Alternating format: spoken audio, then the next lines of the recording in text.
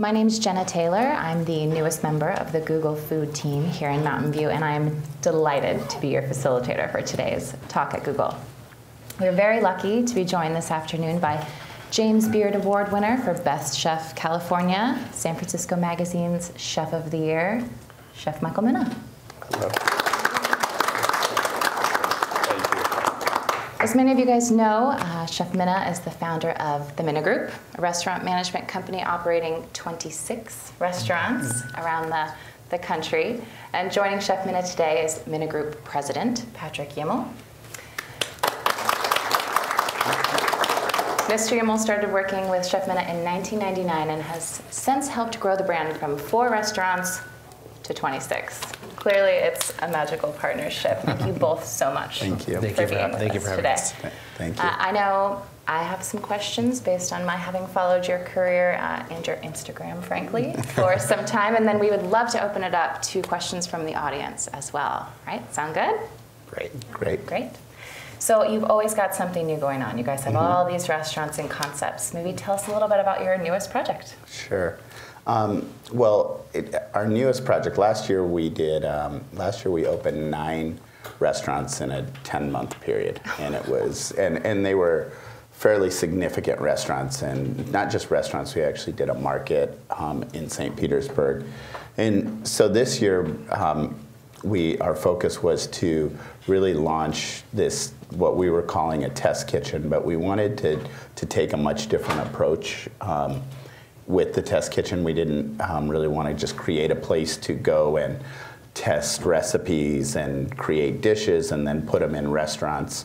We wanted the test kitchen to serve a few different purposes. And really the first purpose was not just to test dishes. Wanted to get a lot more out of it, which was test concepts, test a complete concept, be able to take a concept, do it, and in this day and age with the way pop-ups have gone and the ability to say, okay, today this restaurant is going to be this concept. So we found a perfect scenario in the sense that it was a neighborhood restaurant. We really felt a lot of our restaurants they're large restaurants, and they're usually in major cities. A lot, obviously, here in the Bay Area is our home. But we wanted this to be in a neighborhood, so we found a restaurant space that was already built out in a little building that we could buy, and we created what we're calling the Mina Test Kitchen. And then it's just going to continually change concepts, and it's on Greenwich and Fillmore, so it's kind of right down in Cow Hollow neighborhood, close to where Patrick lives, and it's like 45 seats. And it has a great little kitchen in it. And so we're doing a concept, naming the concept and running it for 3 months. The first concept is called Mediterranean, and so it's Mediterranean and the Middle East. And I was born in Egypt, and so and my chef, a corporate chef, who's kind of our partner in this whole thing, he has a lot of Israeli background. And so what we're doing is really creating this first concept. It's a pop-up, and what we'll do is we'll run it for 3 months. We run it 4 nights a week and get real feedback. And then 3 months later, we'll kind of redecorate a little and launch another concept. On the other days that we're not running it, those are days that we'll be testing dishes for the other restaurants. That's exciting. Mm-hmm. Innovation, kind of pushing the envelope with a new idea. That's certainly something that resonates, I think, with Googlers. Yeah, it's kind of interesting because when you really think about it, it's something that could never have been done 10 years ago. Because without all of everything that's out there, the ways to communicate what you're doing, we were laughing about it because the other day, because what you were saying, like with Instagram and Facebook and Twitter and all the different avenues you have now to get the word out, that's what you could have never done something like this, 10 years ago as a restaurateur, because really the only way you were going to get a message out to somebody was that traditional PR, go out, PR a restaurant for a year, open it up, and then the only photos anybody's ever going to see is when you're reviewed, and now it's just obviously instantaneous what you can do and how you can message what you're doing by the minute. as opposed to, really not having, really giving people access to what you're doing, what you're changing. So for us, it's going to be fun because each week we can create new dishes, and then ultimately the goal is within 3 months to have a complete menu to take that restaurant, if we like it, and then go open it someplace else. And then you have a little bit of a fan base built Right. in, so That's you're it. getting a head start on opening a real concept. Yeah. Yeah, that's exciting. That's very exciting. So that's one thing that I find fascinating about your guys' company and partnership is that the way you've found success with so many different concepts in different locations. Maybe talk to us a little bit about what are those core threads that bind amongst all of your restaurants? Why do you think they're all successful? I think, although there's a lot of different restaurants, it's one thing. It's understanding culture through food. And for us, we love to discover, we love to explore, we love to travel, we love to connect to people, to societies, to civilizations. And so, we love to kind of go to Japan and understand the history of Japan and understand how society works in Japan by going to different restaurants and eating.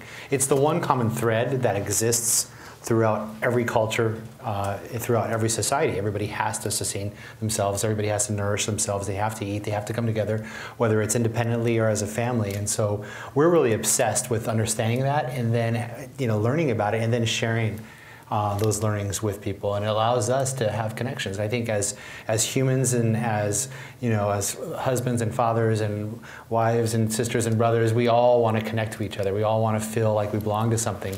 And for us, it's telling the story of food that allows us to connect to our guests, to our employees, to our heritage, our roots. With Mediterranean, that's allowing Michael for the first time ever to connect back to the way he ate every night when he was growing up. And he kind of had to go a long way to do it, right? He went and studied, French cuisine and modern cuisine and expressed himself in a lot of different ways throughout the years, but now it's kind of going back to a very rudimentary, beginning. I think it's going to be very special. So we talk about this instantaneous gratification of technology, and we talk about these old traditions of coming together over food. So how do you, as restaurateurs and chefs, find that balance between technology and tradition and the ways that those can interplay? Well, I think that, with technology, you look at it obviously into, probably I would say 3 different categories. You look at the first one, which is, always the most important to us, is how is anything going to help us connect with our guests? You asked about our philosophies or what's been kind of the underlying thread of our restaurants throughout all of our restaurants. The one thing that from the first restaurant I ever did was called Aqua, and it was in San Francisco on California Street. And I'd been in New York, I've been working in New York, but I was a West Coast person. I was more my mindset was a little more West Coast than East Coast. And you grew up on Helensburgh, Washington, so. I always said that we want the same level of food, the same level of service that you get in New York, and this was back in '89. We opened in '91. I said, but with kind of the friendliness of California, the mindset of California, and the goal was always, how do you, we look at it and we say, how do you befriend people? How do you build long-term relationships with people? Because that's what it's all about. All of it, at the end of the day, there's going to be great chefs. There's going to be many more great chefs. It's for me, I've always never, I said from day one, I'll never build a whisper joint. And a whisper joint to me is a restaurant where you go into, and it could be just spectacular. It could be the best food. It could be the best showcase for me to cook, but where people feel like they need to whisper and they feel like that. And there's nothing wrong with those restaurants. It's just not my personality. So I said from day one, that's not what I want.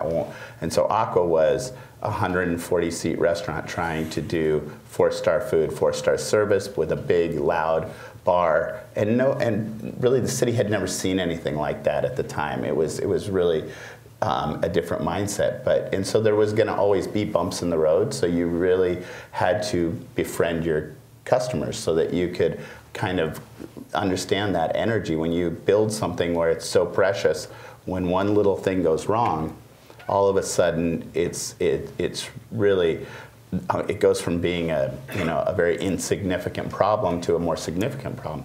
When you create a certain environment of just really hospitality and relaxation, but very high level food, very high level service, I think that it gives you that ability to get people to be part of what you're doing for a much longer period of time. It's more accessible. People want to be relaxed. And so technology, in that sense, with our guests, has helped us tremendously. And Patric can probably talk about it more than me, but we were the first ones, when Open Table started. We were one of the original 3 restaurants where they took our, from Aqua, they took our reservation papers and we explained to them how it all worked, and we were part of that from the very beginning. And seeing that as just kind of that very first step of technology, of how now all of a sudden we actually had information on our guests. It wasn't just, we always had it, but it was always handwritten, after they left. But, when you cook a meal for somebody, this is how kind of my first introduction to technology was. Mr. Johnson comes in, I cook him a 9-course menu, right? He leaves, I have to write it all down. The next time he comes in, I got to remember everything that I cooked for him so I can cook him a different menu. And really, technology, my very first, encounter with it was just kind of being able to house everybody's, what we were cooking, what people's allergies were, what people's likes and dislikes, what their wine preferences were. All of these kind of things that just make you be able to make your guest feel much more appreciated when they come into your restaurant. So that was kind of my first experience with it, and then now it's unbelievable what you can do. I mean, you can probably talk a little bit more about that. Right. I mean, our philosophy is tech shouldn't replace touch. Mm-hmm. We want to use technology as a tool in order to have better experiences for not just our guests, but for our employees and for everybody that's working for us. So we've developed platforms where the platform we have is called Recipe Exchange, where all of the dishes within the restaurants are featured. It allows all the chefs to kind of understand what's going on in all the restaurants, as well as it's a training tool for the front of the house employees and the back of the house employees. It goes step by step in making a dish, ingredient by ingredient. It's a very broad tool that allows us to educate and train. So that's one of the ways technology has allowed us to be better. There's with Instagram, Facebook, Twitter, all the different social media channels, it allows us to kind of broadcast our message and amplify what's going on in the restaurant and help to narrate and tell a story of what the guest experience is going to be like or what the employment experience is going to be like. So ultimately, whether it's through training, hiring, recruiting, guest education, guest engagement, follow up with the guest.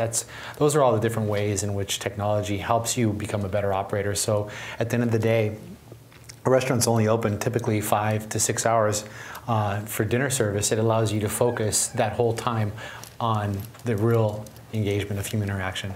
Yeah, I mean the Recipe Exchange, it was a great example because I think we were talking earlier about something that about the way you have to look at technology, the way you have to think about what you're trying to accomplish. We started it 10 years ago.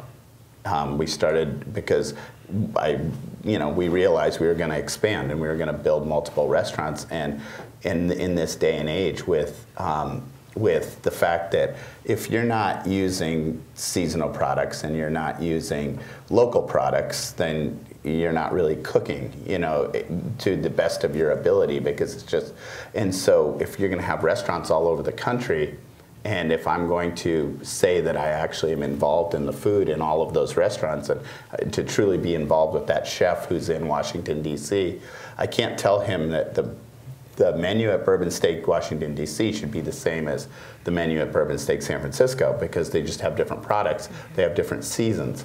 And so to approve all of the menus, you know, with 26 restaurants, I mean, you're talking about, you know, hundreds of recipes a day that come through to me. And so just to be able to collect them, we basically built Recipe Exchange, and so every time that we do a dish, every time that a chef does a dish, basically runs it for 3 days at the restaurant, runs it over a weekend. At the end of those 3 days, if they're still in love with the dish, then they send it to me, and it has a photo of the dish, the recipe of the dish, and what dish it's going to replace on the menu. And then I'll tell them what I want changed on it or not changed on it or whatever, and then if I approve it, then they'll do the costing of the dish and they'll shoot a video of the dish. And that will all go onto this site that we have. And so at 26 restaurants now, and every dish when it comes off gets archived. So there's over 35,000 recipes on the site, and it's all for the employees. 1,800 employees have access to it. There's over 3,000 videos.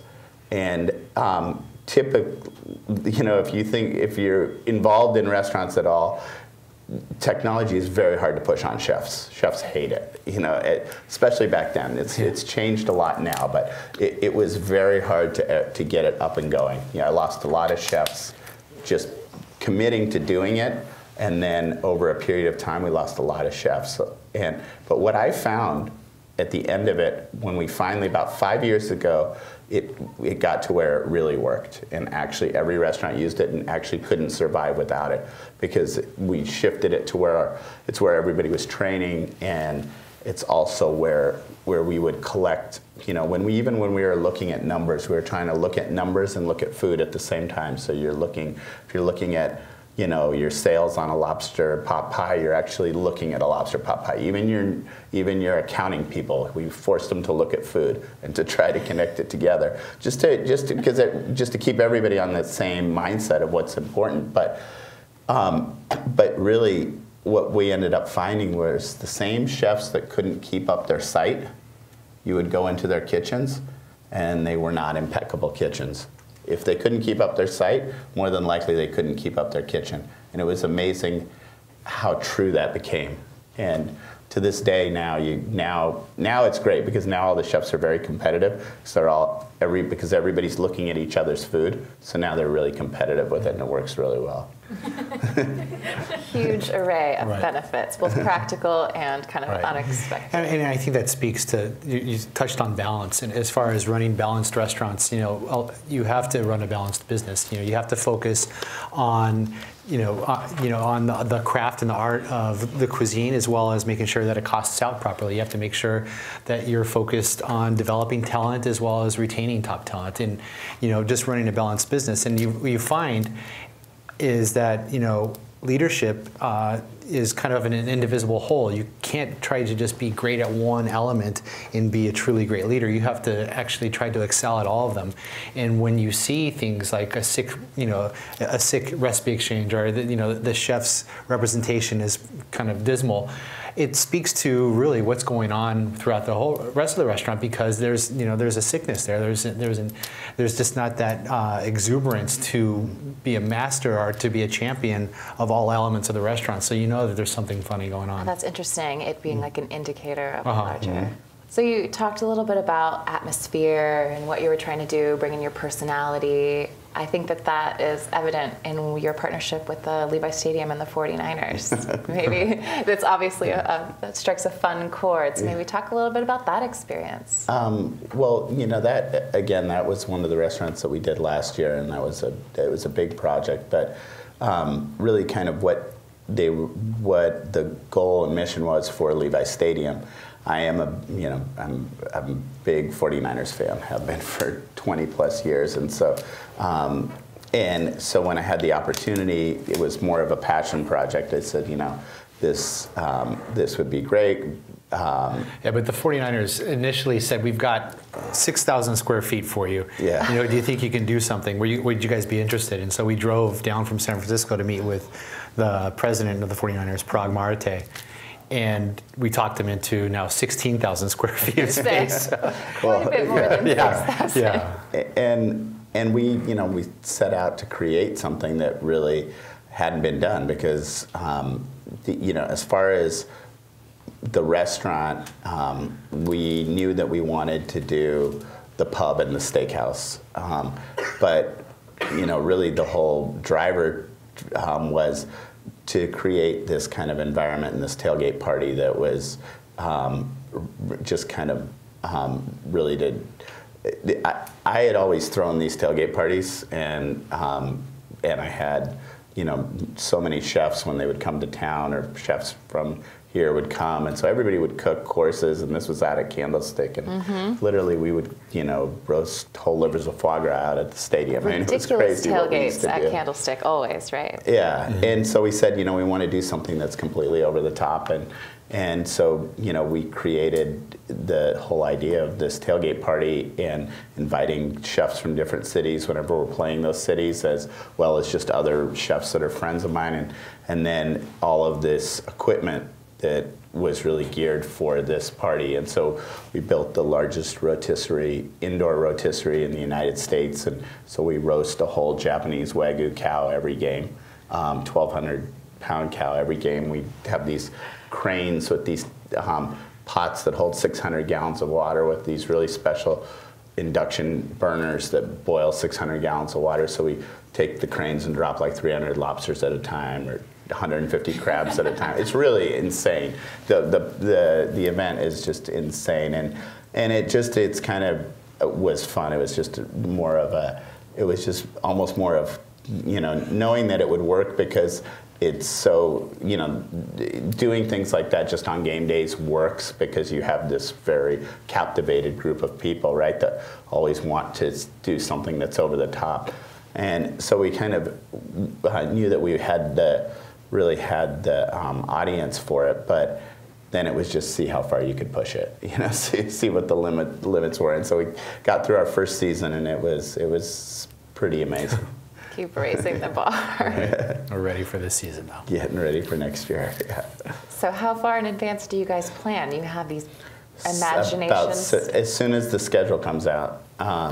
We have to wait for the schedule to come out to know who we're playing. We usually plan the teams that we know we play every year, so we plan those, and then we wait to see who we're playing, and then it just depends on who we play, because we do about 45 different dishes for each game, and all in different ways. So we have, whether people there's walking around, there's outdoors. So we'll bring in people that do like if we're playing against, like this year we're playing against St. Louis. We play every year, and so we're bringing this guy Michael from Poppy's Barbecue, which is the best barbecue in the United States, and he's going to do the outdoors. So he'll do the smoker in the outdoors, and then we have another, usually a Michelin-starred chef inside, and plus all of us, and so it's there's a lot to plan. We typically try to have some connective tissue with the city we're playing, so that there's we kind of tell that story of how they tailgate.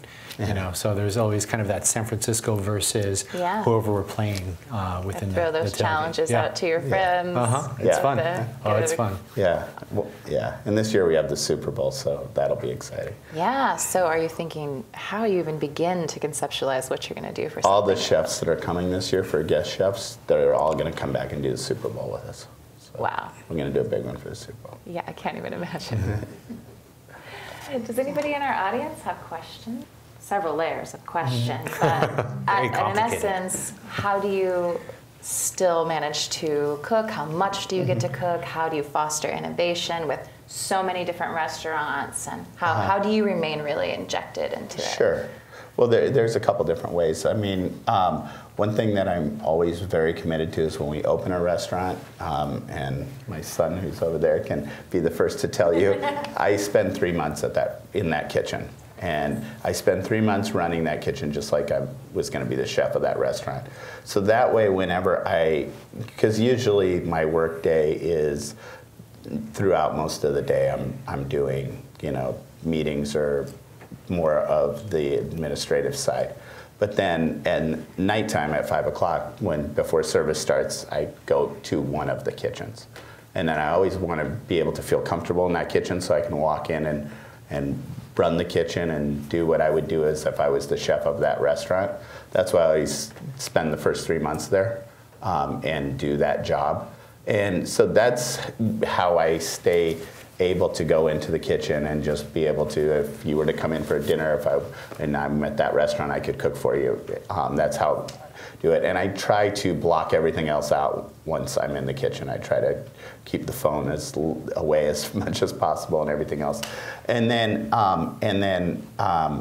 you know, I cook a lot at home. I set up we live out in Nicasio, out in Marin, and so we grow a lot of product.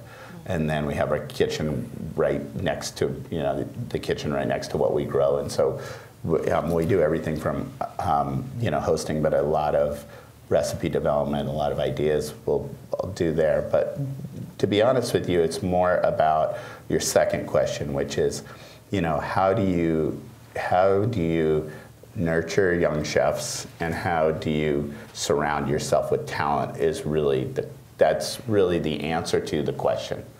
Is at this point, to really stay relevant, you have to surround yourself with a lot of talent, and you have to have very talented people. Traveling is, you know, traveling is amazing. It's much better to travel in groups of 2 or 3 really talented chefs, and so that you're constantly really dissecting everything and questioning everything and everything else. But also too, I mean, we're very fortunate at this point, because when we wanted to open a Japanese restaurant, I love Japanese food.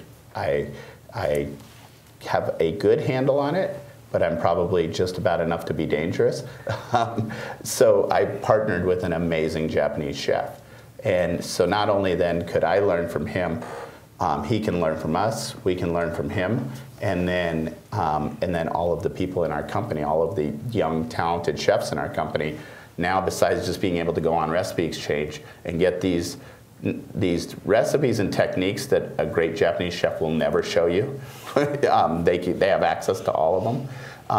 We all do, and we can also, you know, really benefit from each other, and that's, you know, a big part of it. A big part of it is really just being able to, part of this test kitchen was for that reason, and also to let some of our really talented chefs in our company be able to say that, you know, they want to do a pop-up, and they've got an idea for a concept, you know, and they want to do one of their concepts, and they all get a pitch Patrick and me on them, and if we like them, bless you, if we like them, we'll let them do it. But, you know, so I would just say that, you know, but the answer is probably the same to both. As far as getting to cook, I'm definitely forced the time to do it because that's what I love to do. And then as far as, you know, really being able to motivate and build young talent, you have to look at each person and say, you know, where do they need the most help with? I mean, I have some chefs that are amazing, amazing cooks. Like if they sit down and cook the 2 of us dinner, it's going to be the best dinner ever. But if they tried to cook for 50 people at the same time, it's going to be a disaster. So you have to understand how to, you know, get them the skills that they need to get to their next step in their career. So the question is, with opening so many restaurants, how do you guard against brand exhaustion? Yeah, I can tell you, I think that's more of a geographic issue, because I think that in the Bay Area, we're trying very hard right now to create, if we're opening more restaurants, we're doing them with like what we just did, like with Ken, where we partnered with another chef, or they're different concepts, completely different concepts, right? The only 2 that are the same are it's Bourbon Steak in Santa Clara and Bourbon Steak in San Francisco. So if it's not a different concept, we won't do it. But, you know, a lot of times we're going to cities like, you know, when we go to a city, we don't go to a city and say, okay, we want to build another restaurant. We go to a city and say we want to compete at the very highest level. If we're going to go to Washington, D.C. and build a restaurant, we want to compete. We want it to be known as one of the best restaurants in Washington, D.C. And so, you know, the 2 markets where we have the majority of our restaurants are San Francisco because it's home, and then Las Vegas because it's Las Vegas. And Las Vegas is just so much different. Each casino is its own, it's really its own city. And, you know, like just really looking at them, they're all kind of their own cities. But, you know, I think that, I don't know if there's an answer to that question. The answer is, I can tell you that we're, we're looking at making sure we have the ability to open great restaurants. If we don't, then we won't do it. Whenever we get to a period of time where we don't have the infrastructure to do it, we usually take a break and we rebuild infrastructure. You know, I think to piggyback on that, we want to have restaurants of consequence, right? So we don't want to just, you know, loosely open up a bunch of restaurants, stick our name on it, and then let them run themselves. We're very intimately involved in the day-to-day operations. We're intimately involved in the you know, kind of nurturing the talent, working with the chefs, working with the GMs, the leadership team, the SOMs, the bartenders, and making sure that we're thoughtfully curating the experience, you know, from the kitchen all the way to the front where the hostess greets you, as well as the technologies that surround how to accentuate that experience. So we're just not kind of, you know, going out and putting our name on things. We're actually actively pursuing, you know, being a champion of that restaurant within whatever market it's in, and making sure that it can be competitive and considered one of the best in that, you know, in that city or in that area. So, you know, having that spirit is one way to help fight against kind of exhaustion or saturation. Another is, you know, what we spoke about earlier, is talent. Is making sure that we're constantly trying to work with some of the most talented individuals, that we're constantly challenging them, that we're setting the expectation by through being role models in how we conduct ourselves in the restaurants and how we kind of set the example with the openings, and let them know what the expected pace is of the operation, what the expected spirit is of the operation, and then hold them very much to it, while empowering them and inspiring them to be able to kind of innovate on their own. And you know, it's kind of a give and take. You know, at first it's a lot of Mina Group kind of putting in systems and guiding the restaurant, and as we have a stronger relationship with the chef and the general manager, they get a lot more autonomy and a lot more empowerment to kind of creatively flex their muscles, and then pretty soon it's kind of their show with us as almost like consiglieres or, you know, guidance counselors to help them, you know, maximize what they're trying to achieve. And then again, it's by having these unique kind of different things like the Mina Test Kitchen, where it's you know, it's an opportunity for people to showcase their talents and to, you know, kind of think outside of the box and get involved in something that they might never get exposed to. What is your process for conceptualizing a new restaurant? How does that creatively start for you guys? Well, I mean, really the biggest piece of it is something we're passionate about. I mean, we've never really done anything just based on looking at it and saying, well, you know, we know that this is financially going to make a lot of sense. Almost to a fault. Yeah. Like you're obsessed with ramen, maybe. Yeah. Well, we were obsessed. He's obsessed with ramen. Your son is obsessed with ramen. But we were obsessed with, you know, Japanese cooking, and that's why we did Pabu. And then Ramen Bar was something that our partner Ken wanted to do. He had always wanted to do it, and he had always wanted to, but he didn't know how to do it. And so we said, you know, let's do it together. Let's help you on how to facilitate it, how to be able to actually feed people, you know, and in that style that he wanted to do it.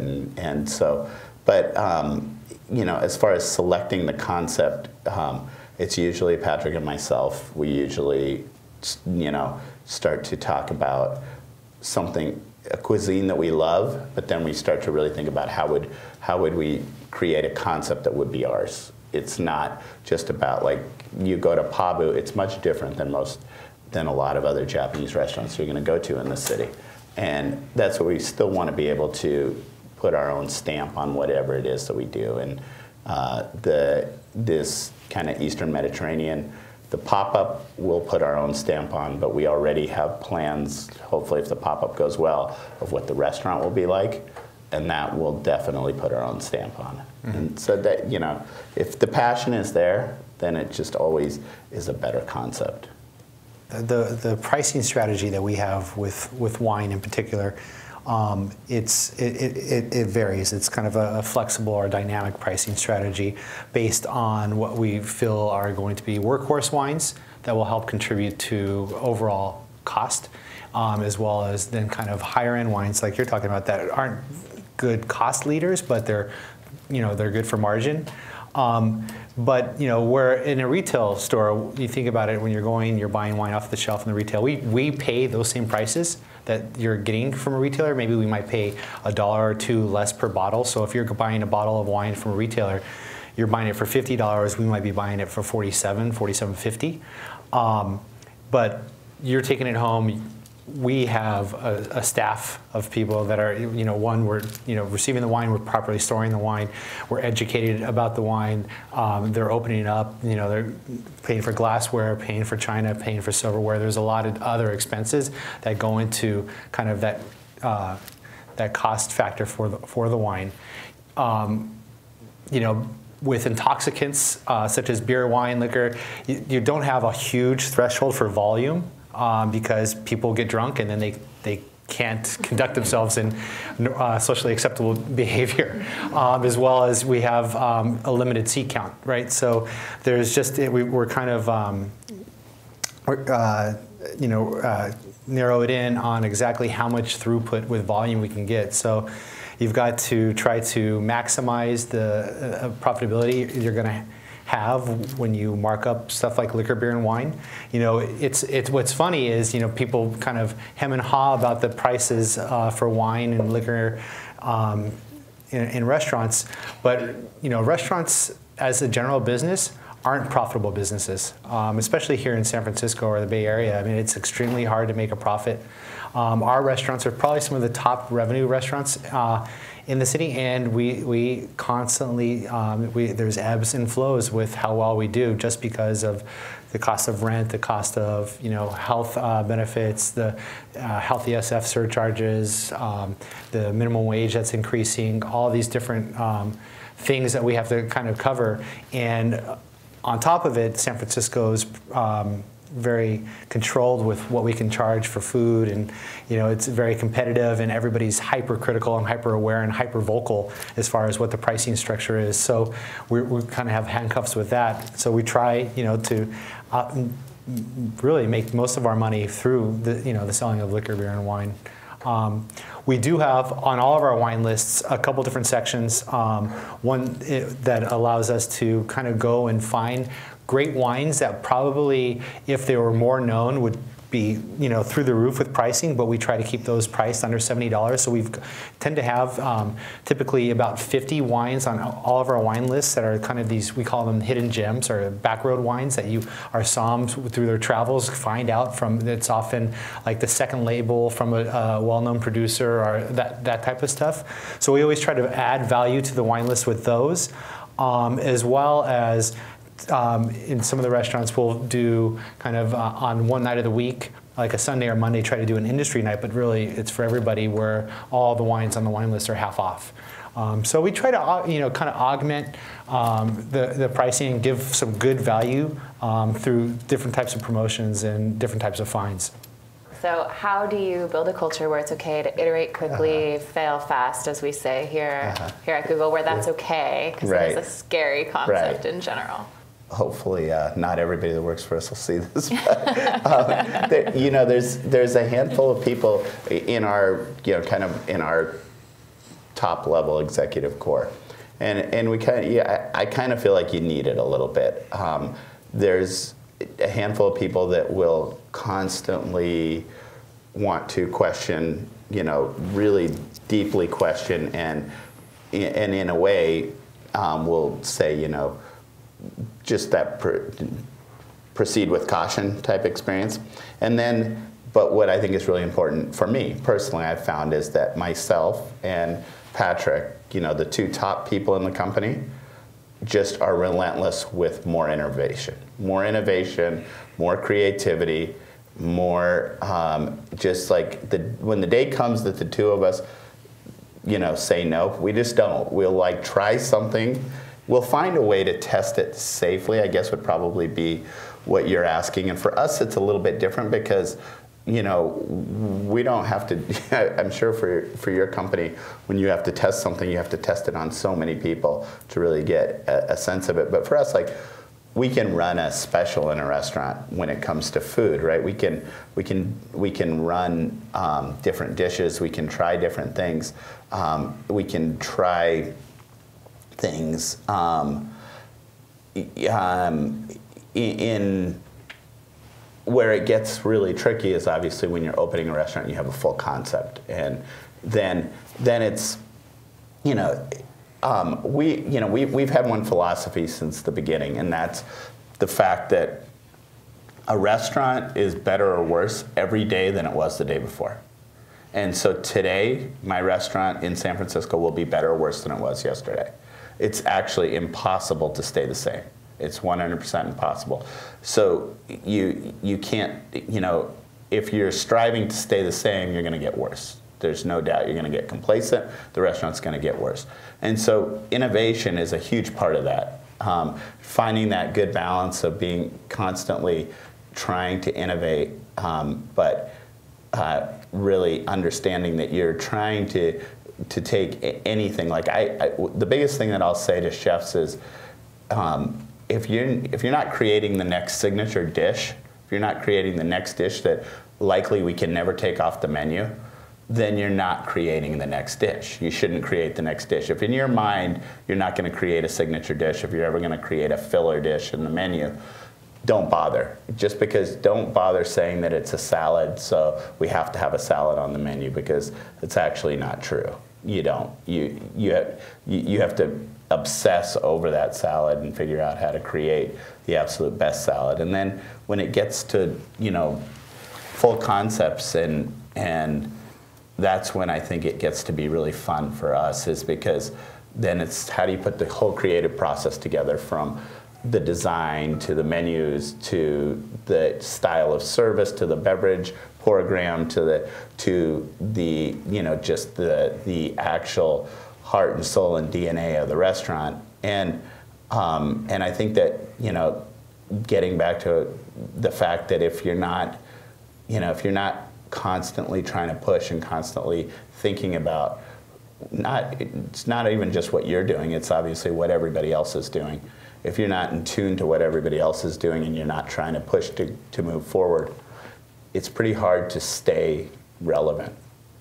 I hope that answers your question. Yeah, my philosophy on failure has kind of changed because of this, the new generation of leaders that we have kind of coming up through the ranks, and the millennial generation of workers. And our role is to really to teach people how to fail and to be okay with it, because as soon as you're okay with failure, you can have a lot of fun with what you're doing. If you're afraid to fail, you're afraid to make decisions, and you're afraid to fully engage. And so a lot of times I look for opportunities, look for.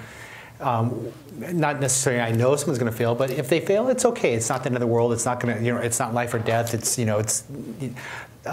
But I have to make sure that they're learning from that. That if they make a mistake or there is a failure, that they learn from it, and that they try to figure out, how to kind of overcome it. And there's always a reason. If it's whether I didn't work hard enough, or we didn't put enough time into something, or I was, ill-conceived, or it just was flat out the wrong idea. As long as they're kind of taking that, lesson from the failure, then they're going to continue to kind of innovate and be better and better. And it's like I said, right now we've got a very young team, so we're putting a lot of empowerment on them, and it's kind of fun to see them to go out and fail at some stuff, and then they're really quick to kind of correct themselves and pick themselves up and try to figure out what they did wrong and how to improve from it. So yeah, you're playing with that concept a little bit with the Mina Test Kitchen too, right? Yeah. Shrink the field, reduce the risk a little, let it iterate. Exactly, right. And we can adapt and change quickly. Yeah. So Very in alignment with Google's Yeah. culture. And I think a lot of it is what Patrick just said, as far as like, you know, how passionate is the person who's trying to do it? You know, I mean, like I'll have chefs that will, you know, talk to me about a dish that they want to do, and I can tell in 5 minutes how passionate they are about the dish, or if it's just because the other dish is out of season and they need to change something, right? And you know, the passion has so much to do with it, and obviously you can't let the passion be dangerous. It can't be somebody that's got all passion and doesn't have the knowledge to balance them out. But I think that that's kind of where the balance comes, is, you know, how much passion and how much knowledge and how much, you know, you can, if they're passionate, they've really done the research, they have the knowledge, chances are it's a pretty good bet to let them try. And if they fail, they fail. You know, you just, you have to. We've had, you know, our most creative concept failed, and it was something that killed both of us. We worked on it so hard, and it's to this day was the best thing we ever did, and it failed. Which was that? What? It was called 14, and it was in Los Angeles. And so we have a lot of theories of why it failed. Wrong place, wrong time. Wrong place, wrong time. But it was truly the best thing we ever did. It was a lot of fun. It was a lot of fun, and it was the hardest thing we ever did, and it was the most creative thing we ever did. And it might have, you know, just, you know, like you said, maybe it's the wrong place, wrong time. Maybe it's too creative. But I tell you one thing: what we learned out of that, we've had probably 10 successes from there. And probably the biggest thing we learned is, like, if we were athletes, we would have pushed ourselves to a point where we created so much stamina. The next restaurant seemed so easy after that one. So if it was really maybe wrong place, wrong time, do you think you'll ever bring it back to life, a new iteration? I don't know. You know, it was one of those things where I kind of feel like it needed to catch magic at that time, because it didn't. I don't know if we could get the amount of, you know, buy-in and passion. It could be a test kitchen on cue for the test kitchen. I don't know. Could be. We may. You never know. We might resurrect it there. Maybe for 25th anniversary, working together, maybe we bring it back. Oh, favorite places to travel for food. Wait, I need to make a list. I mean, obviously Europe is great because you know, they're just so rooted through history. With the different regions of Italy have different ways to cook pasta, or different ways to cook pizza, for that matter, and to understand why they arrived at those ways or how they got to those destinations. You know, France, you know, Spain right now is extremely innovative in what they're doing. To go to Spain and to see the classic traditional you know, cooking to all the way up to what Ferran Adria was doing at El Bulli, or even some of the other, you know, chefs like at Sala de Can Roca, is just, it's mind-boggling in how much creativity and innovation is coming out of that region of the world. But then to go, you know, hop, skip, and jump away to Greece and just be able to pick out a piece of fish and have it perfectly cooked as you're sitting next to the water in the Aegean Sea, that, you know, is pretty remarkable as well. So there, I mean, you know, there's a lot of different, you know, learnings to be had. I love going to Europe personally. I like going to, you know, Asia, Japan. For me, you know, what was great about Japan was it's very modern and it's very Western. However, it's still very preserved.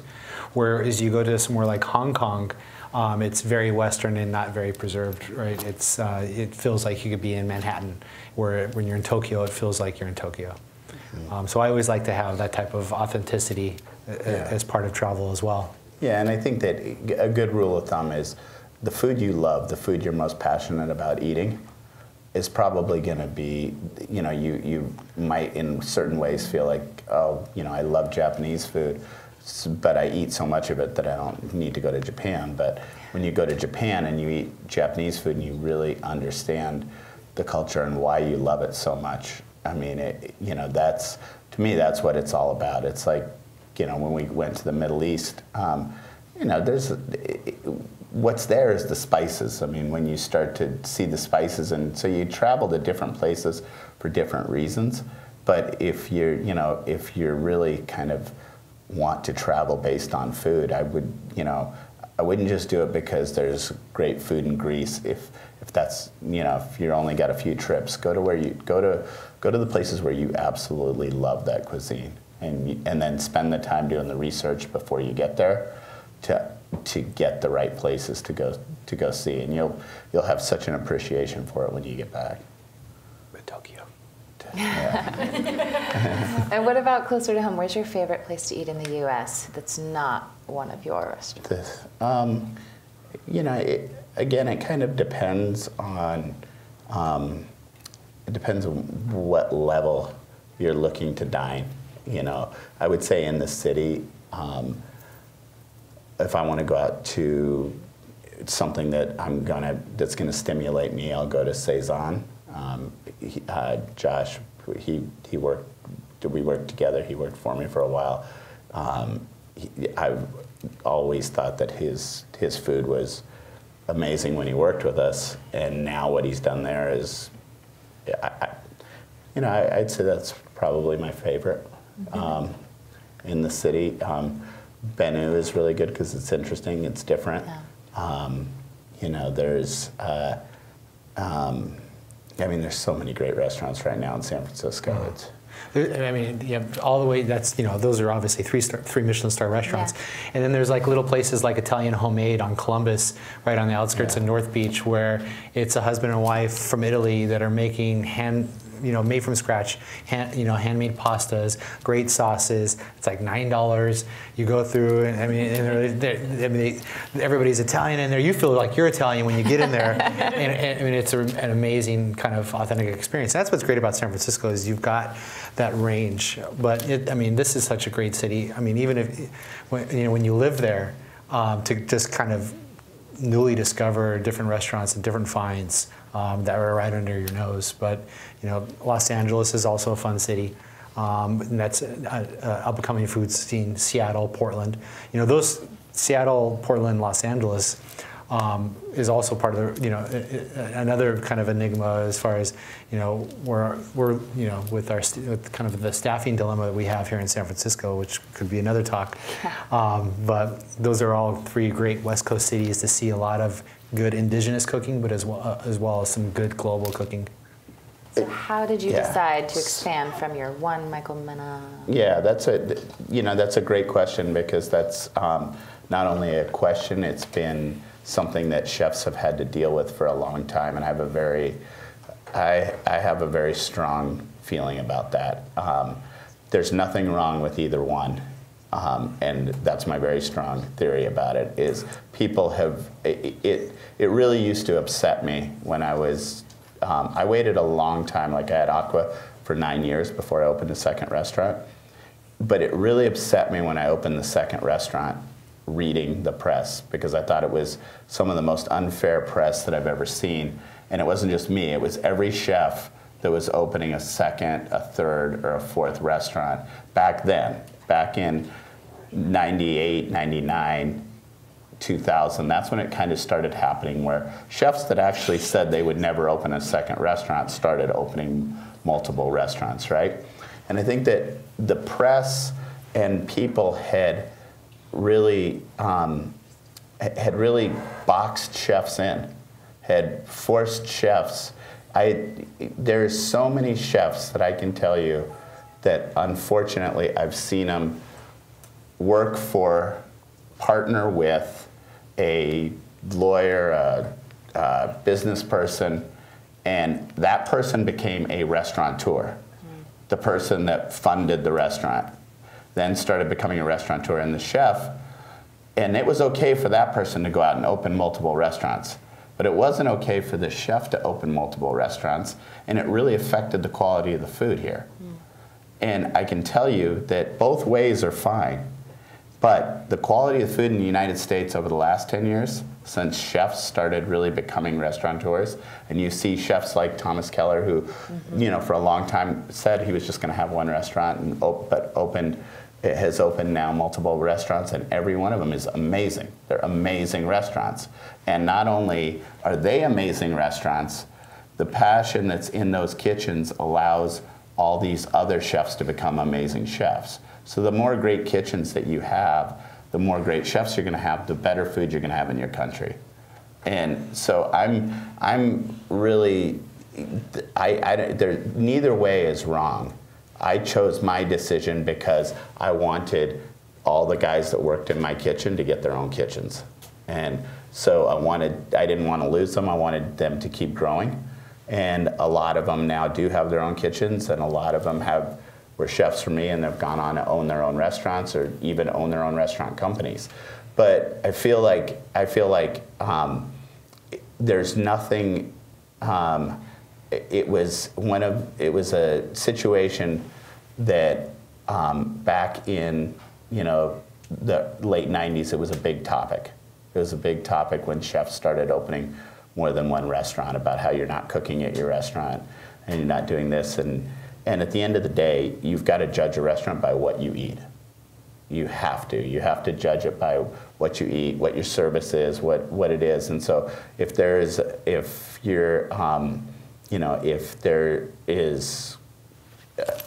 a really talented team of people back there cooking, you're still going to eat really good food at that restaurant.